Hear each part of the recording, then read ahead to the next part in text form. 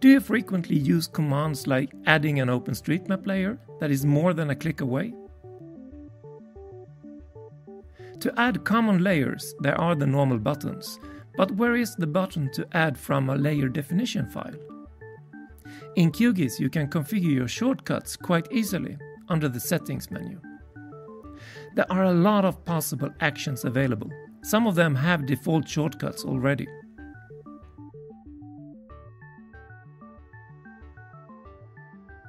If you want to add a shortcut to an action, you simply select it and click Change. If the selected shortcut is already taken, you can easily reassign it.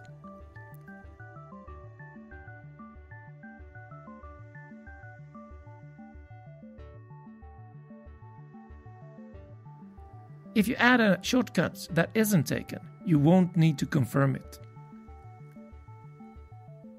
You can reset an action by selecting it and pressing Set Default. It's possible to save your shortcuts to a file and open it in another QGIS installation.